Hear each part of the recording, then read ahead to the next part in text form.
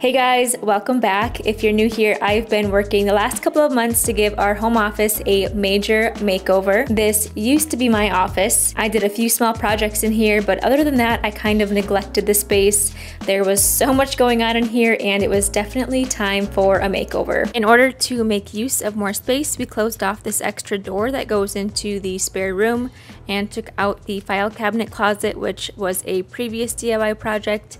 I was so bummed to see it go, but this will give the spare room more space and will allow me to use the full back wall. My dad was in town and helped us patch up this wall. Now that I have my workshop in the backyard, I handed over the office to my husband, and my goal was to make it a more moody and masculine space for him. He's starting an online master's program and he'll be spending lots of time on the computer, so I wanted to give him a designated space for his work, one that reflects his personality and style. I've done some major projects in here, so I want to go back through all those projects and all the final details that it took to get the office to this point. So first up is one of my all-time favorite projects, which is the French door makeover. These used to be ordinary white solid doors. I took them out to the shop, stripped the layers and layers of paint off, cut out the recessed panels, and stained them this gorgeous dark brown color. I went to Lowe's where they custom cut some glass for me, and then I added the glass to each of the cutouts. New French doors like this would cost over $2,000, so I'm so happy I was able to refurbish them and bring some life back into them. This was a super popular project over on my Instagram, coming in with over 3.7 million views. You can find the full tutorial for these French doors in the description below. Next up, we have these coffered ceilings. I love the coffered ceiling look. We have standard 8-foot ceilings, so I opted for a more low profile design. To accomplish this look, I used 1x4s sandwiched by 2 decorative trim pieces. I stained the small trim pieces before install and then used brad nails and adhesive to secure the boards and trim. This is a great project if you're looking to add some character to any room. Check out the link for this tutorial in the description below. These built-in bookshelves were a really fun challenge. Not only does it provide great storage for books and office supplies, but it also adds some really great character to the office. I cut and stained all the individual boards and trim pieces. I assembled 3 large boxes, built and secured a base for the bookshelves, and secured the boxes and spacers. To give it the character, I added some fun detail trim to the front, as well as a more traditional style base trim and crown molding. These shelves are sturdy and adjustable, and I had so much fun staging them and adjusting them to display some of Devon's memorabilia. You can find the tutorial for this project linked in the description below as well. So those were the 3 major projects, but there was still a ton of work to get the office to this point. So let's run through the rest of those projects quickly before the final reveal. The French doors are refurbished, the coffered ceiling is done, and the bookshelves are built. Now I need to work on trimming out the window and continuing the beadboard around the room. I removed all the old caulking. I tried to remove this tile from the windowsill too, but it was really difficult to tear out. So instead I ripped a 1x8 board down to cover the tile. I made this board to fit 1.5 inches past the window to create a stool. For the left, right, and top part of the windowsill, I ripped down a 1x6 board to fit flush in the windowsill and secured that with brad nails. For the bottom stool piece, I couldn't nail it into the tile, so I used a strong adhesive and then set some weights on top overnight for it to set.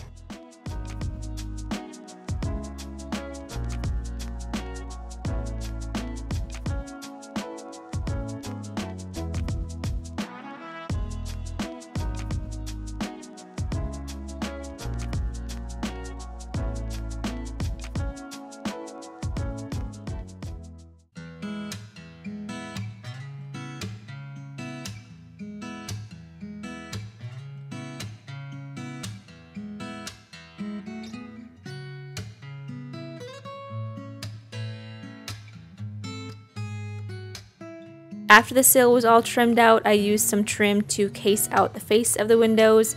I also cut some window casing to nail below the stool.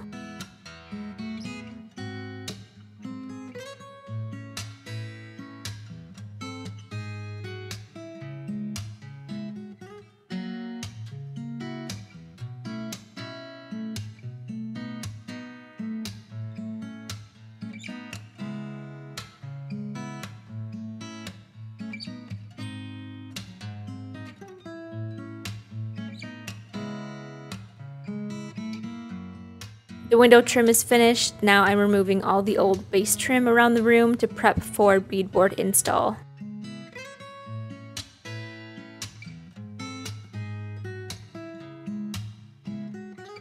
I cut all the beadboard down to size with my circular saw.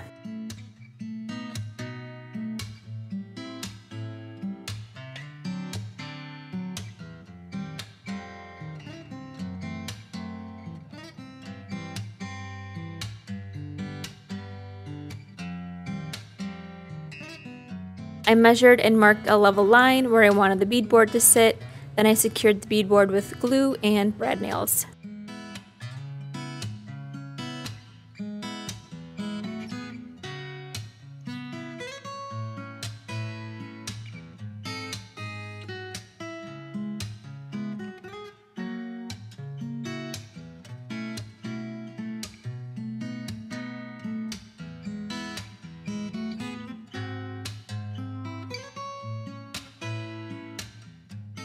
I use my multi-tool to notch out any areas of the base trim.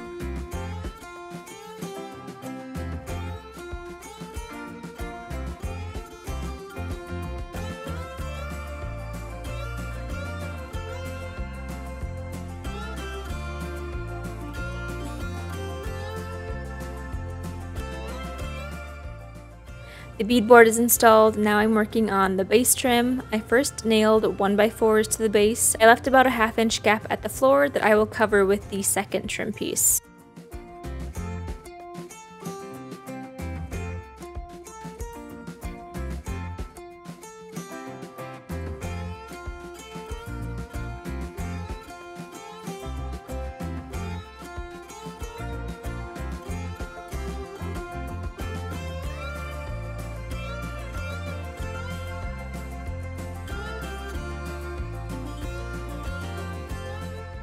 After the 1x4s were secured, I layered on one more decorative base trim to match the style of the bookshelves. I secured this tight to the floor with brad nails.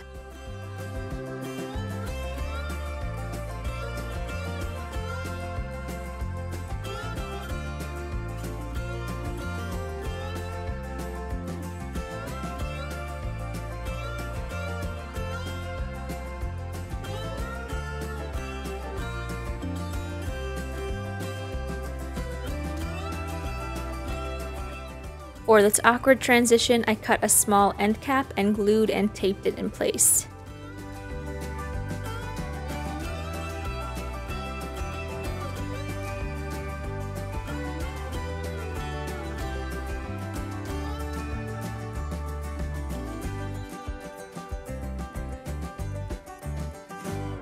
To top off the beadboard, I nailed on this decorative molding.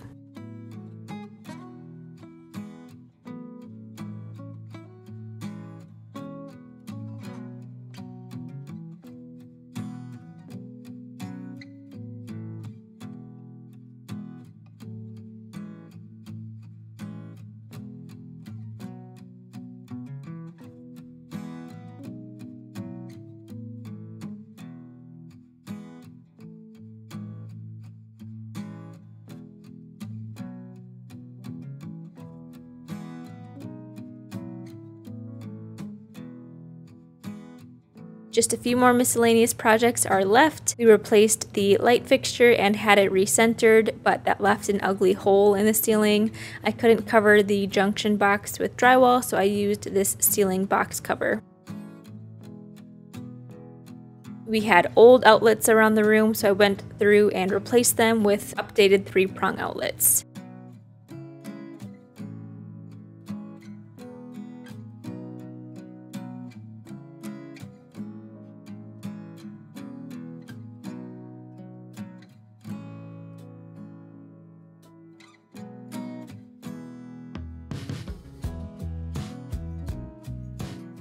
I found these sconces at an antique store. I'm not able to hardwire them, but I plan to place some battery operated puck lights in here later on so that they're still functional.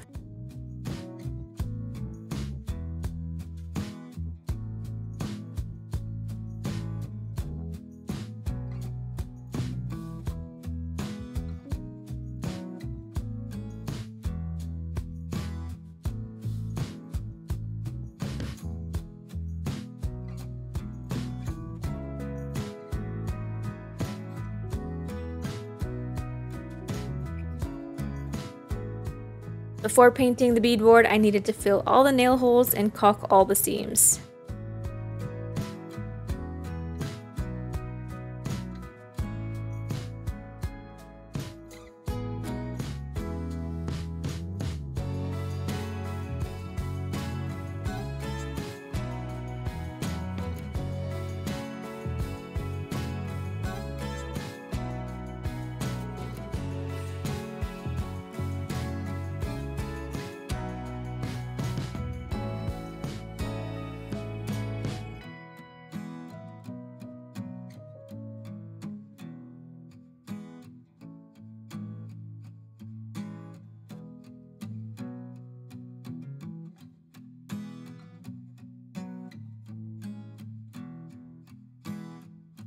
I tested some brown paint samples and found the perfect light brown color to accent this space.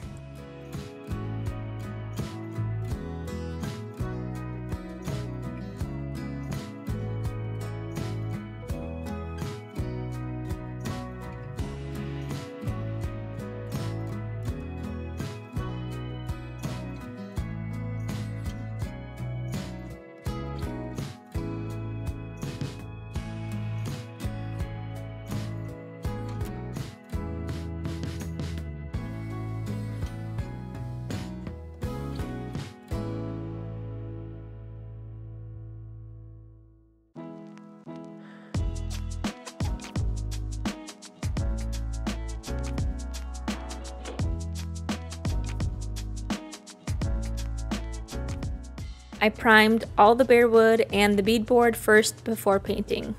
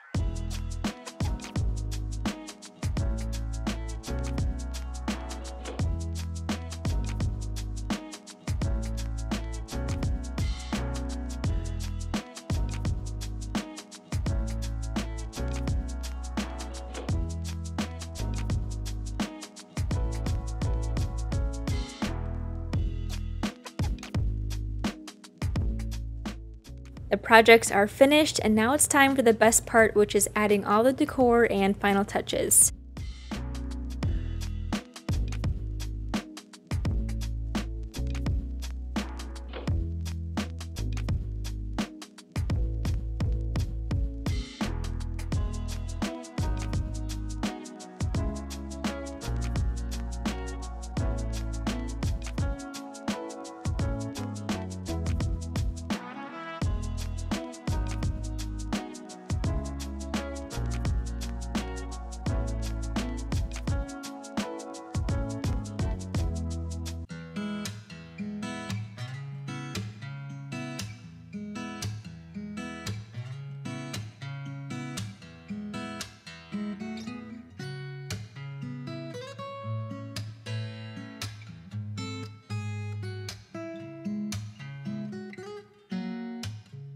One thing that I did not get to is finishing the desk. I made this desk a few years ago and haven't gotten around to staining it, but I wanted to get your guys' opinion. Do you think I should stain it dark to match the library or paint it? It's a little beat up, so I definitely need to do something to it. I surprised Devin with this new MyView smart monitor from LG. The smart monitor has its own software, unlike most monitors, and can be used as a smart TV and work device alone, even without connecting to a PC. This monitor is extremely versatile and will be a great addition to the new office. You can find the link to this in the description below.